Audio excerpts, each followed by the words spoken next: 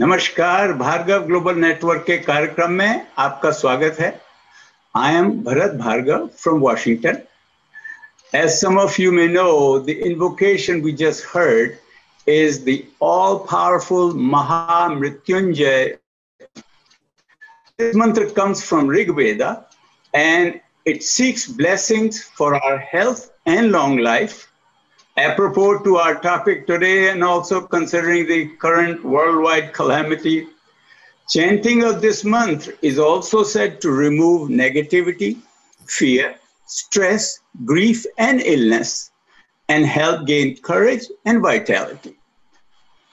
So today, we have three prominent doctors who will share some key ideas for prevention, prediction, and personalization of our healthcare in three critical areas: heart disease, diabetes, and dementia. The first two of which have been known to be more common among Bhargavas. Allow me to give you a quick idea on the format of today's event. The doctors will offer their opening remarks only for 10 minutes each. They have knowledge, they could talk for 10 years or 10 days, but today only 10 minutes. That will be followed by questions and answers based on what you, our participants, have on your minds. So please think about what you would like them to address, and using the chat button, please submit it, keeping it brief and specific. Please do recognize that the doctor's answers will be for our viewers' common interest and may not be considered as personalized consultation. Okay, so after the Q&A period, we'll have our traditional 2 breakout sessions and a plenary session with no limit. As we have been so grateful, people have stayed for 1-2 hours during plenary sessions and enjoyed each other's company, and we look forward to the same today. These breakout and plenary sessions will be great opportunity to share your own opinions and experiences with respect to the discussion that takes place before, or discuss social matters as you see fit. The doctors have graciously agreed to also be present during the breakout sessions, so they'll probably pop up in any of the breakout sessions randomly when they are changed also, because the groups will be in small numbers, whereas the overall attendees are a very large number. Before we start the main program, please allow me to provide some other information. Bhargava Global Network, affectionately called BGN, has been fortunate to have gained participation by a large number of members of the greater Bhargava Parivar from multiple countries.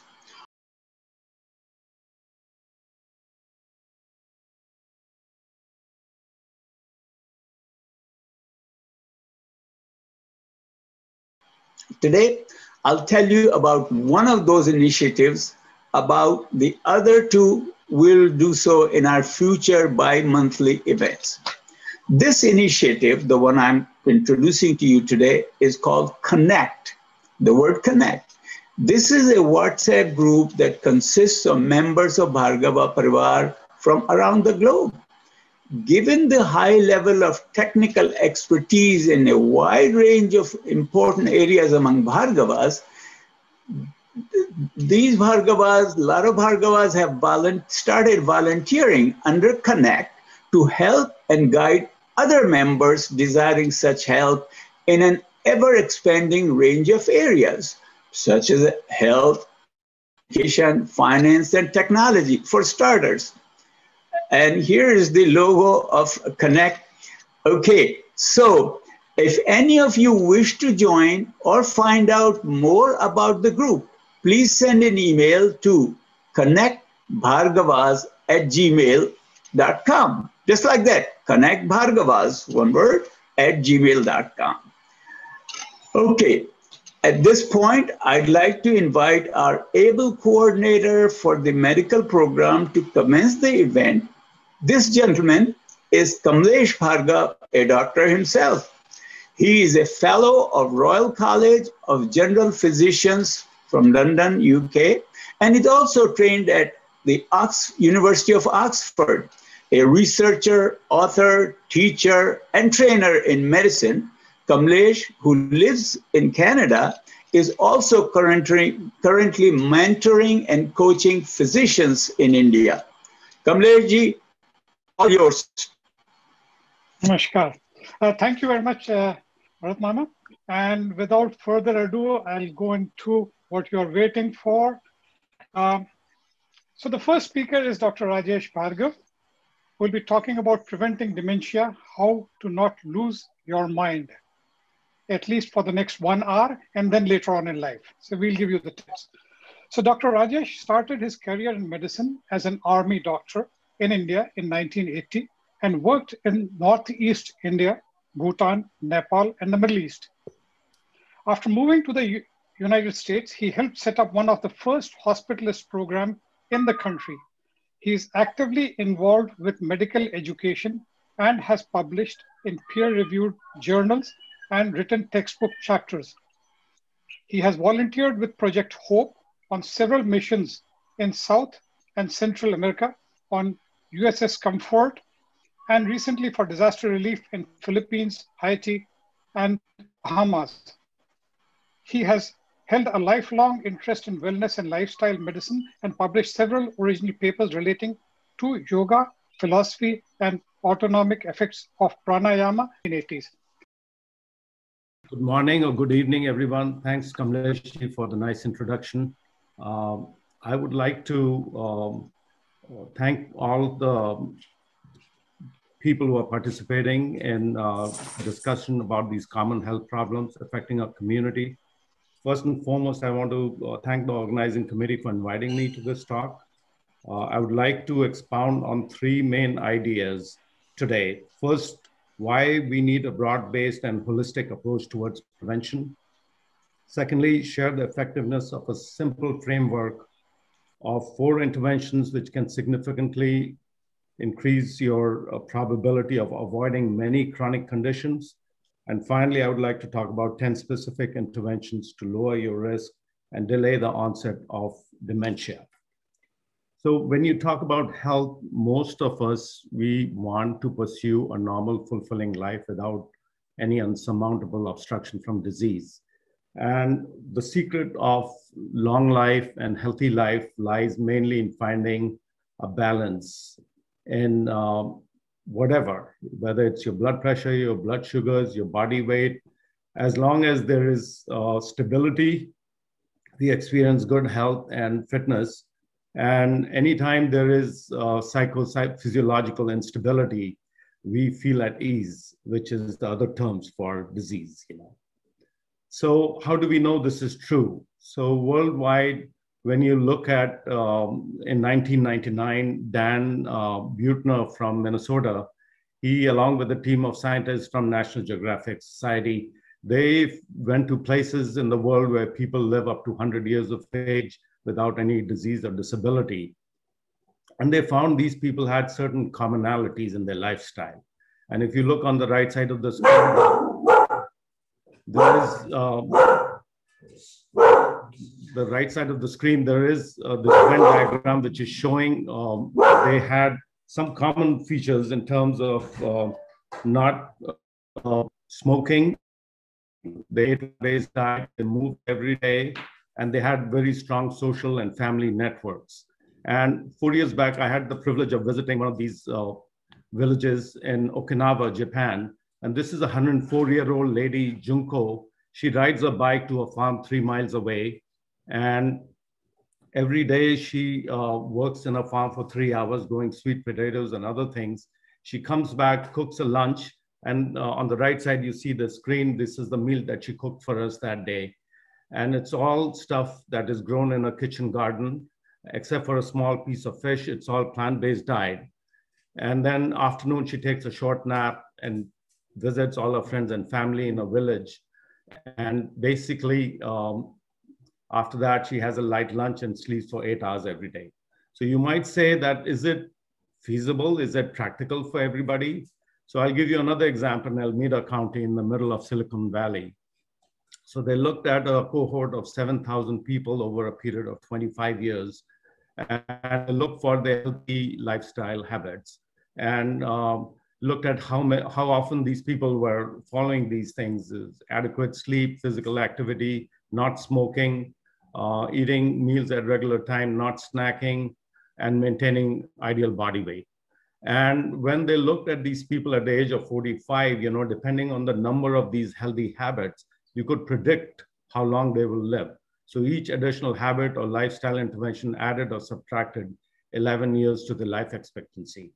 And our own, in our own culture, Sushruta Samhita states that regularity of habits is the secret for avoiding illness.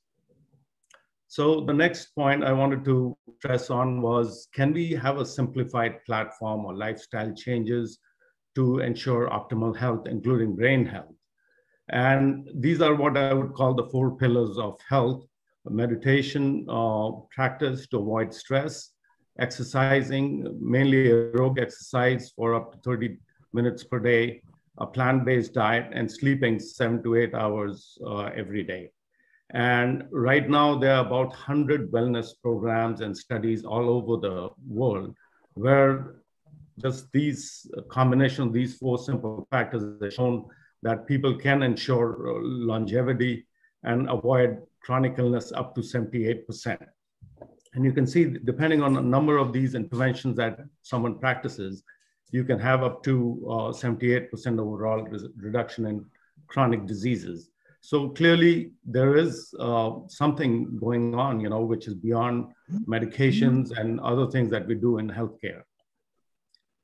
So coming to the main topic today, dementia, anytime when most of us who are a little older in age, we forget somebody's name or forget where we put the keys or parked the car, we start panicking. Is it the beginning of the end? Are we developing dementia? Which is not true, because a lot of it is these things are due to lack of paying attention. When we did that, these episodic memory lapses do not mean that you're having dementia. So there is a spectrum from normal to dementia.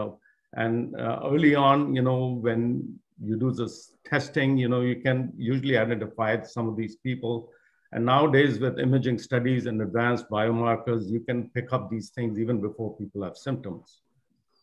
And a lot of us have these common temporary memory lapses, and a lot of it is related to age, but then there are other things like medications, depressions, infections, hormonal problems, or nutritional deficiencies, and a lot of these can be treated effectively.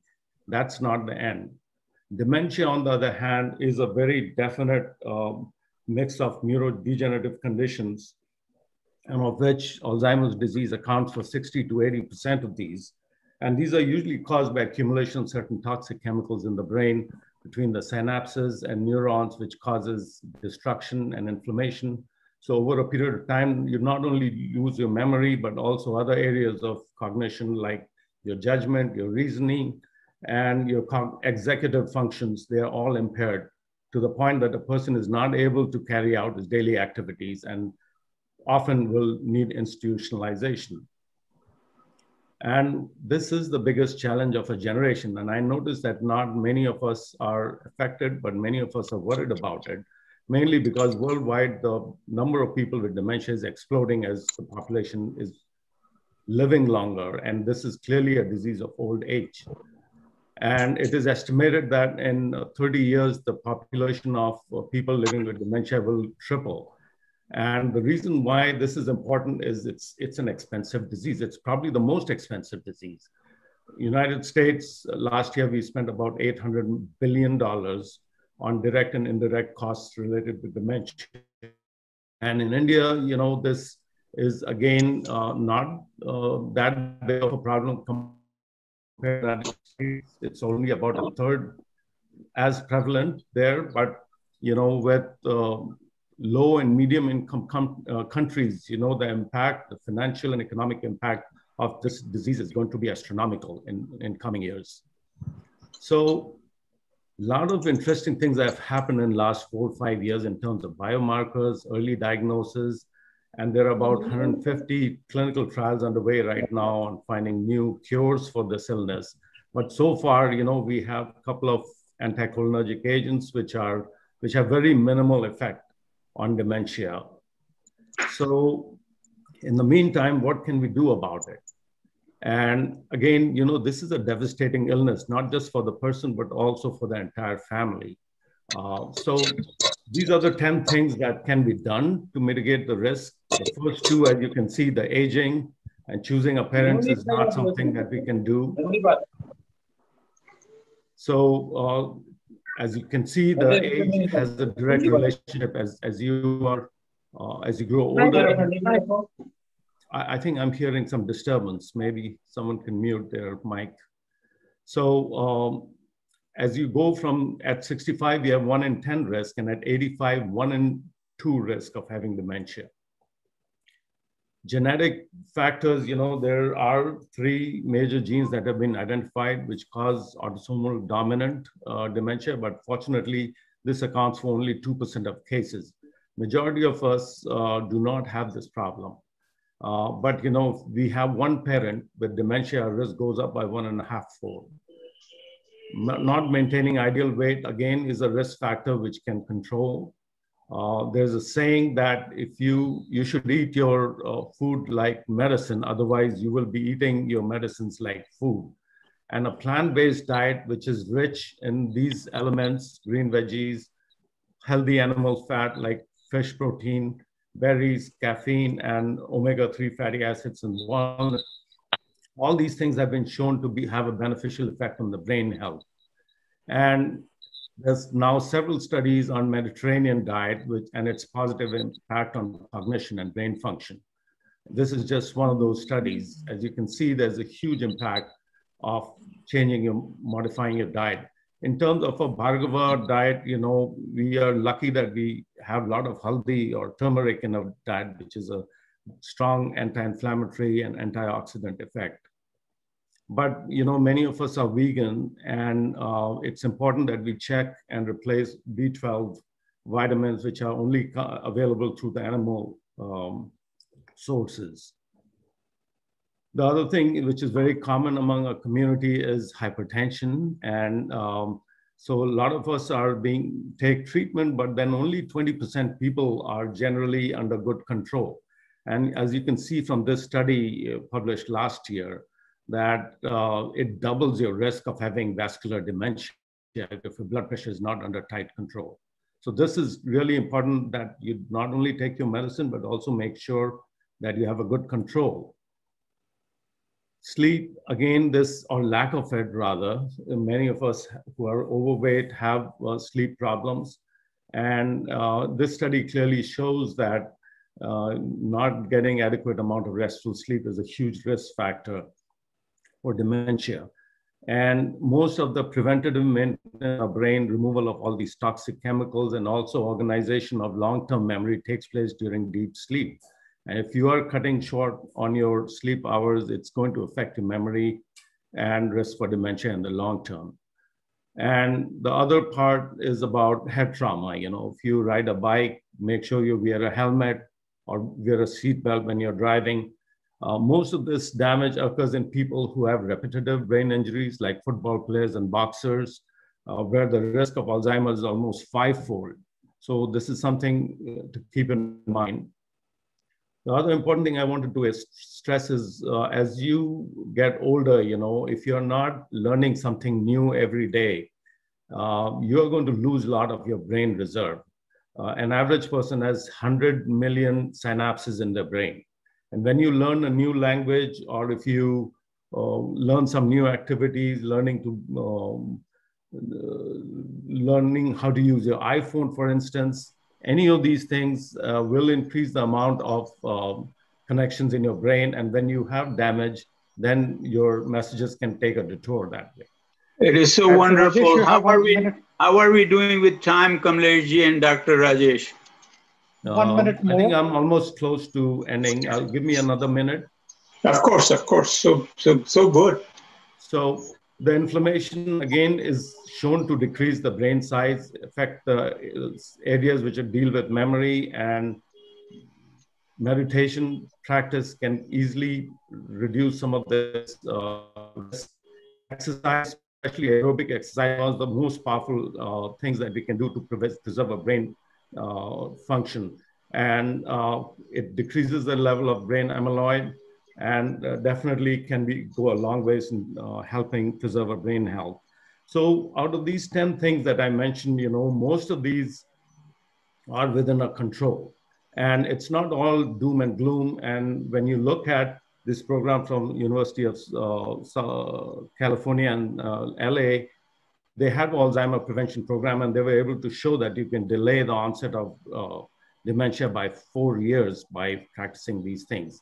So I think prevention clearly helps. And I think it's important that no matter where we are, we start incorporating these things in a practice. With that, I will end my presentation, and I look forward to your questions during the Q&A. Thank you. Thank you very much, Dr. Rajesh. It was a wonderful talk. And yes, I am worried about dementia and would like to do all these 7 things which you have mentioned: adequate sleep, activity, maintaining recommended weight, not smoking, moderate alcohol, eating breakfast daily, though I'm on intermittent fasting. Yeah, and eating meals regularly. And yes, Arunamami asked about bridge. Good. That would be a good exercise to keep yourself healthy. So with that, thank you very much, Dr. Rajesh. And before we move on to the next speaker, people can put in their questions in the chat box directed to me, Kamlesh Bhargava, and then we will answer it after the 3 speakers have done it. And over to the next speaker. The next speaker is Dr. Rakesh Bhargava. Dr. Rakesh is based in Canada. He's the Director of Heart Care Cardiac Research, Prevention and Rehab Program in Cardiac Wellness Center, Oshawa, and a Senior Staff Cardiologist in Lakeridge Health, Oshawa, Canada. He's the principal investigator of numerous phase 3 and 4 landmark clinical trials in collaboration with McMaster University, Montreal Heart Institute, Harvard Medical School, Duke University, Cleveland Clinic, and the list goes on and on and on. I will spare you the details. He was the recipient of the annual award for outstanding innovation in patient care presented by the Research Institute in honor of the auxiliary of Lakeridge Health, Oshawa, in 2004. So over to you, Dr. Rakesh. Well, thank you, Kamlesh. For those who do not know, Kamlesh, my brother. Kamlesh, you gave a very nice introduction. Just introduce me to our mother as well. She'll be very happy to hear what you said. So, and I'm honored to be invited to speak to this global Bhargava intelligentsia on Zoom.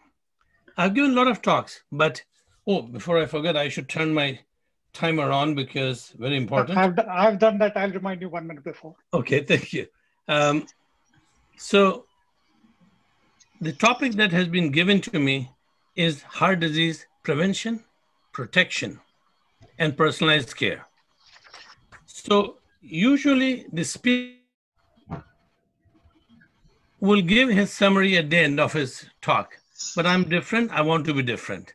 I'm going to give you the summary and conclusions right in the beginning because I believe that, and I fear that if you have the Bhargava sleep gene, you will have dozed off in the next 10 minutes. So my objective is to keep you awake for the next 10 minutes or 20 minutes. Actually, I did not know the question and answer will be later, but I'll hope to keep you awake in 10 minutes. So the messages are, number 1, yes, if you are born a Bhargava, then the gun, a loaded gun is pointed at your heart. Secondly, yes, you can prevent premature heart disease by lifestyle changes and timely treatment. Thirdly, yes, you can find out if you are developing coronary artery disease before you suffer a heart attack. Yes, you also can find out, yes, you can also live a better life, a fuller life after a heart attack if you make the lifestyle changes and follow the recommended treatment And actually, a lot of my patients tell me if they had the heart attack or bypass surgery before and made the lifestyle changes, they would have been much better off. Mm-hmm.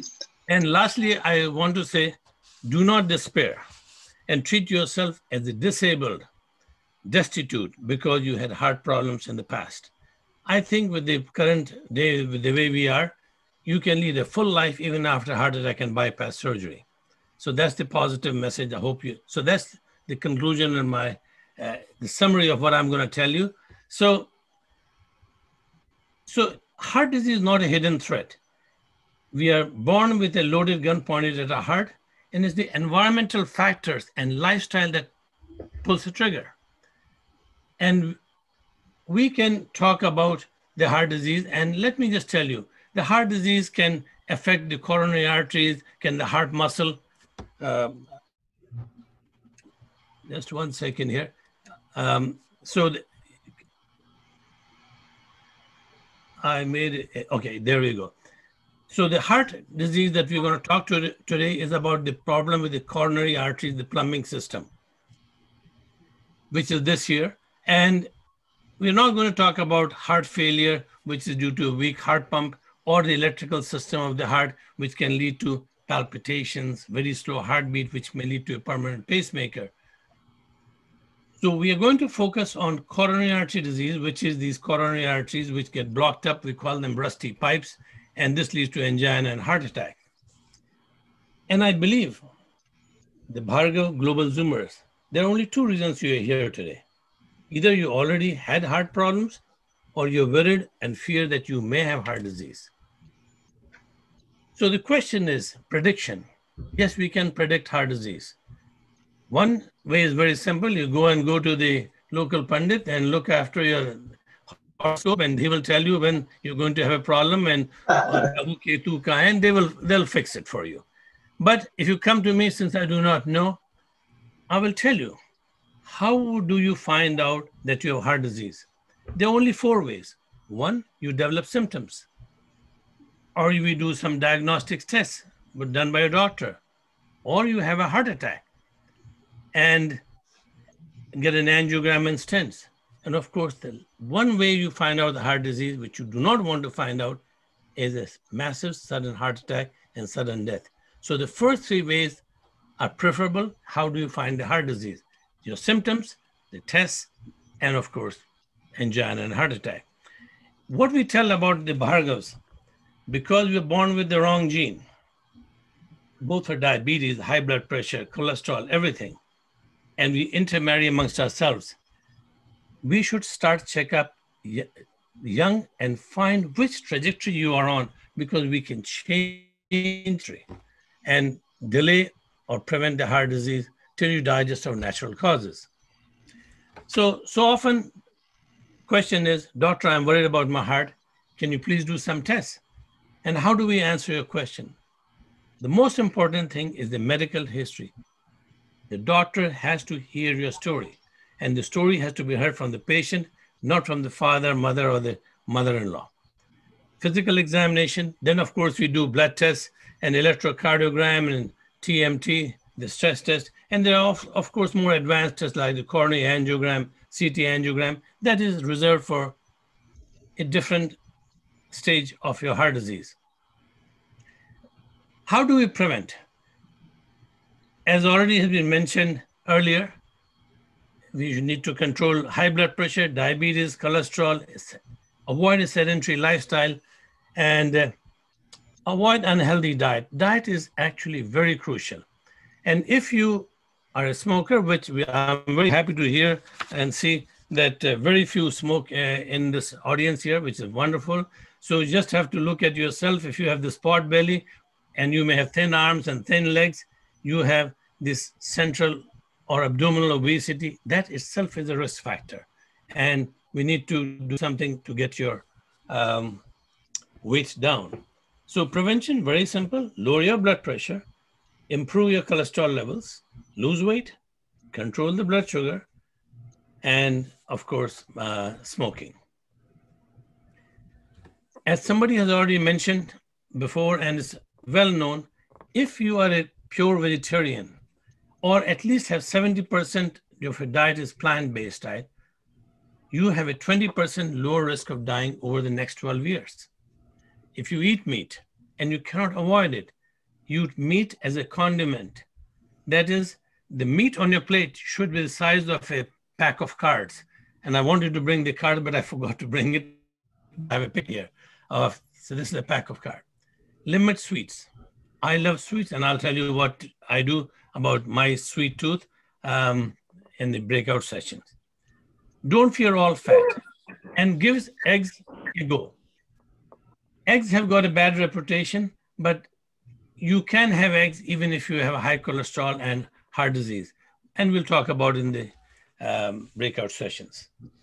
Very important to know that only 20% of cholesterol that floats in your blood comes from a diet.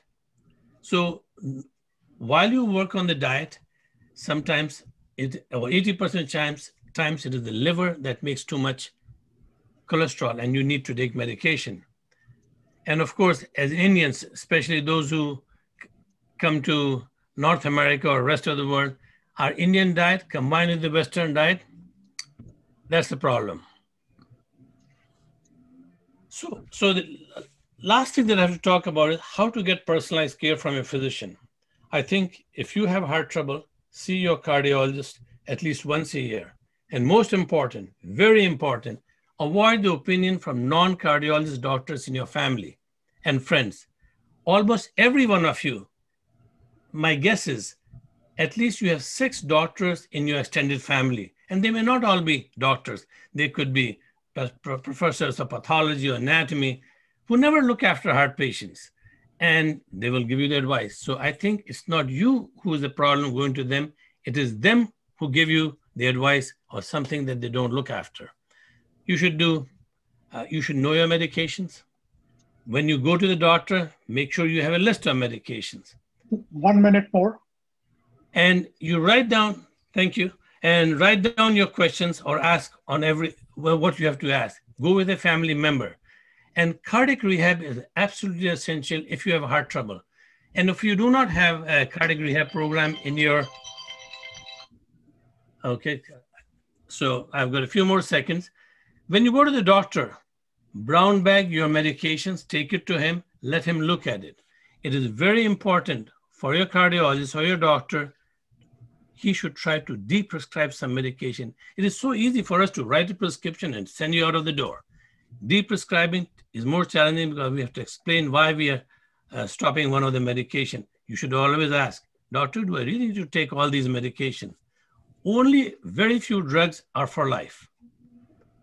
And I think that's all I have to say. I came with this idea, which I did not make a slide.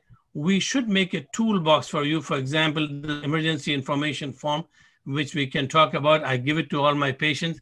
Fill this form. It tells the emergency information about your medication, your headlines of your heart, of your medical history. Stick it on your fridge. When the paramedics come to your house, everybody's in a panic. You just say, on the fridge. Everybody knows where the fridge is.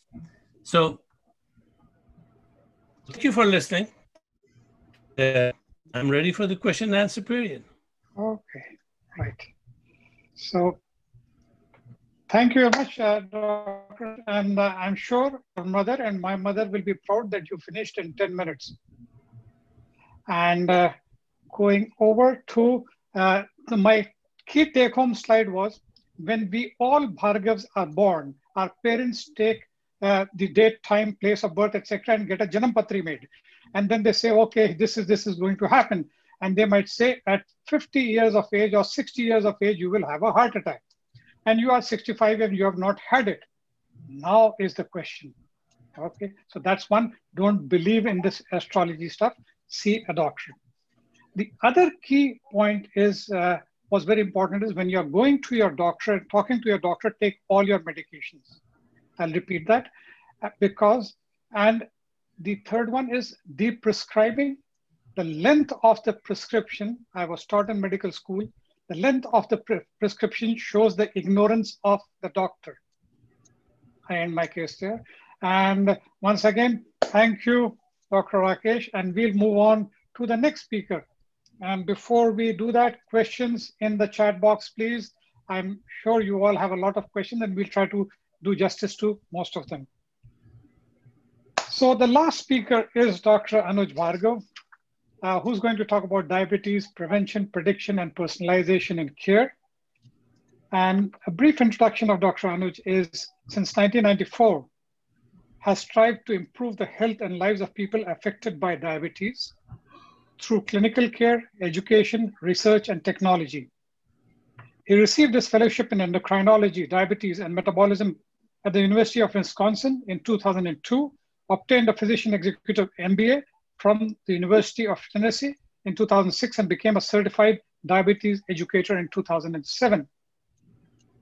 Dr. Anuj is the CEO and medical director of Iowa Diabetes Research, Diabetes Research Center in Central Iowa, USA.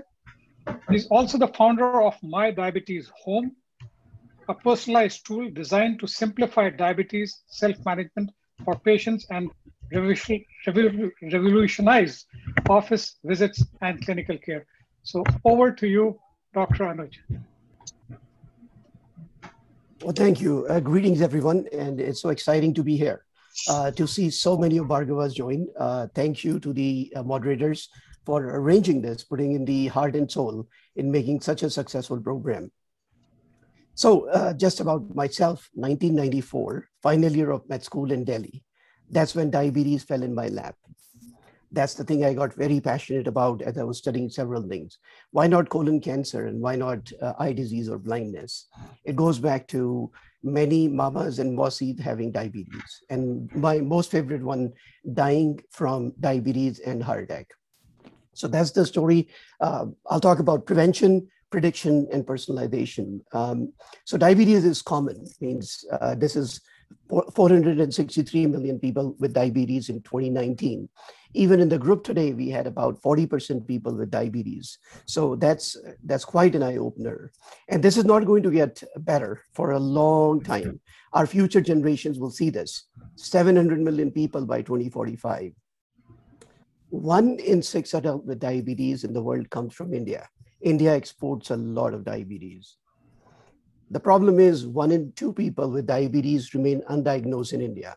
So think about it, 40% of people here in this room have diabetes. If that was true, there's another 40% might have diabetes. I don't think that's the case for this eclectic group, but something to think about.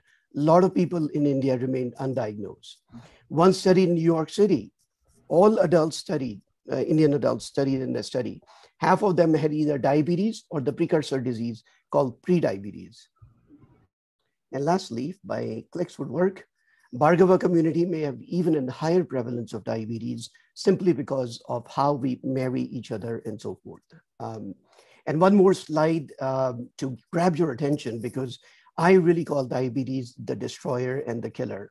It's the #1, 7 leading cause of death in US, leading cause of new cases of blindness, leading cause of people getting on dialysis, leading cause of non-traumatic amputations. And lastly, we give a lot of business to Rakeshji. I mean, a lot of people with diabetes will die of heart attacks and stroke. Rakeshji, you can send me my bill later on. So scary disease, absolutely scary disease, but that's not the point today. That's for grab attention. And now let's talk about the 3 Ps that I was charged with. First of all, prediction. So how do you predict what's your risk for diabetes? Well, if you're a Bhargava, I think you should just skip this step and go to getting the next step. But otherwise, you can go to one of these sites, and it's pretty easy. I ran this. The first one is American Diabetes Association, and the second one is from UK. And fairly easy to do this. You can go in, and you don't have to make a username and password. You can pretty easily do it, and I would let you try that and find your risk for diabetes. Now, the next step of prediction, right? Screening. How often should you be screened? This is from the American Diabetes Association, but I have simplified it for Bhargavas and Southeast Asians. So at least every 3 years, if your BMI is more than 23, body mass index, which is a relationship between your weight and height, and there are too many tools out there. I'll show you one tool that I made recently or 10 years ago. So if BMI is 23 and one of these risk factors, first degree relative, you have heart disease, high blood pressure, trouble with your good cholesterol, if you're not active, or if you are above age 45. So bottom line is, if you can't remember this, that's fine. If you're an adult, just every 3 years, get your blood test done. What are the blood tests we do?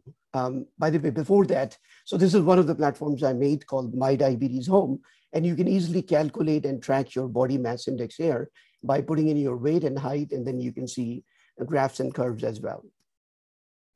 Okay, so now for diagnosing diabetes, what do you do? Well, in the good old days, we used to do other things like give a glucose tolerance test. Now, just one finger stick can do it, either fasting. And if you're not fasting, even then it doesn't matter, because now we can use A1C, hemoglobin A1C, which is the percentage of your hemoglobin that has glucose attached to it. So this is the most common thing we do now. Normal is less than 5.7. Diabetes is 6.5 or above. And pre-diabetes, which is the precursor, 5.7 to 6.4. You can also get a sugar drawn, and then above 126 is called diabetes. So that's the way to do it. Just make a commitment, write on your calendar that you will get, if you don't have diabetes already, get one of these tests done with your doctor. All right, next, prevention. I think this is cool. So can I prevent diabetes? There was a study done in US, diabetes prevention program. They had 3 arms, placebo, metformin, and then 7% weight loss / maintenance. Physical activity, 150 minutes a week, just like brisk walking and so forth. So here's a poll for you guys. Chime in your chat. You can say which one was more effective. What do you think? A medication called metformin, which is used for all patients with diabetes, or 7% weight loss? Kamleji, are we seeing some comments in the chat box? Can you read what's coming? If not, I'll carry on. And here's what happened. Metformin was 31% and lifestyle, 58%, 58% risk reduction. So the answer is clear, it's lifestyle. And enough has been said earlier already about lifestyle, and we can talk more about this later on. 150 minutes a week is not much, 30 minutes, 5 days a week. India Diabetes Prevention Program shows results more attenuated, but about 28% risk reduction with metformin or lifestyle or both. The last topic, 40% of you have diabetes. What's your goal A1C? What is your goal weight? What medications you should be on? It's all very personalized and hyper-personalized. All the key pillars of diabetes management, nutrition, activity, sugars, and medications, all of them need to be personalized. And I don't have the time to go in detail about what this means, but really, at the end of the day, it's what works for you. Any lifestyle changes that you make should be pleasant and healthy so that they can last a lifetime. If you don't like Mediterranean diet, don't do it. It's probably my most favorite diet after that. But if it doesn't work for you, so be it. Find what's good for you. And that's the personalization I talk about. This is one example of hemoglobin A1C. What should your A1C be? Well, the answer is it depends. And it depends on a lot of factors. So if you have a high risk of low sugars, I'm going to shoot for a less stringent control. If you had diabetes, you were newly diagnosed, I'm going to be very strict in getting you to an A1C of 6.5. Long-standing diabetes, I'm not going to be. If you have important complications, then I'm going to be less stringent. If you are more motivated, I'm going to be more aggressive with your diabetes control. Bottom line is we individualize. In general, I say if you're young, and I'm not going to say what age that is, if you don't have heart disease, and if you're not taking medicine that cause low sugar reactions, your A1C goal should be 6.5. Otherwise 7, and sometimes I shoot for 7.5 or 8. The next big blockbuster, and I've done research on, I don't know how many meds, 150, 200 diabetes trials, a lot of different things I do. But I don't think medications is the next big blockbuster in changing diabetes. If we want to really improve the health and lives of people affected by diabetes, technology is going to take the game. So I'm just telling you, as you think about everything, add technology and apps as one more thing in your fight against diabetes. So we have built something 10 years ago. We're very focused on patients, but also provider friendly. And I just want to talk about the fact that it's very personalized. As you think of technology, meds, everything else, think about personalization. One of the things I wanted to do is something from Rakesh, the cardiovascular disease risk prediction.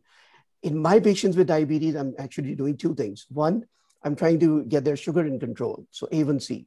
The second thing I'm doing is I'm trying to prevent them from dying from heart attacks and strokes. It's very near and dear to me. As I told you, my mama died many years ago, 84, with diabetes and heart attack, right? So I built this tool based on the data, and this is available to you guys, where you can easily calculate your cardiovascular disease risk. I would urge you to do this as well. Dr. Anuj, 1 minute more. Thank you. Yeah, go ahead. I knew you were coming with that, Kamlesh. So here we go. All right, here's the summary. So, and again, I'm looking forward to Q&A. The prevalence of diabetes, diagnosed and undiagnosed, is very high in Indians, Southeast Asians, and Bhargavas. So make a commitment today. Just write it on your calendar. Get my sugar or A1C checked. There are many tools to predict risk of diabetes. Go take one of them. And I can put those in the chat box later on, those tools. Screening strongly recommended every 3 years for most adults, unless you're just risk-free. But most of us probably aren't risk-free. Diabetes prevention is possible, 58% risk reduction with lifestyle changes and 7% weight loss. So if you are 70 kilograms, 5 kilogram weight loss. That's what we're talking about. And then personalization of care is necessary. Apart from the tools we have talked about, think of technology platforms. Lastly, I just want to say one thing. This platform that I made 10 years ago, and it's a labor of love and passion.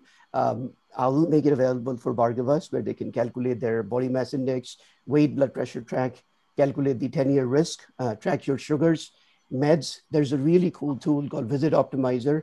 You can track all your meds there, as well as write the questions for your doctor visit. So a lot of things there that you can do at mydiabeteshome.com.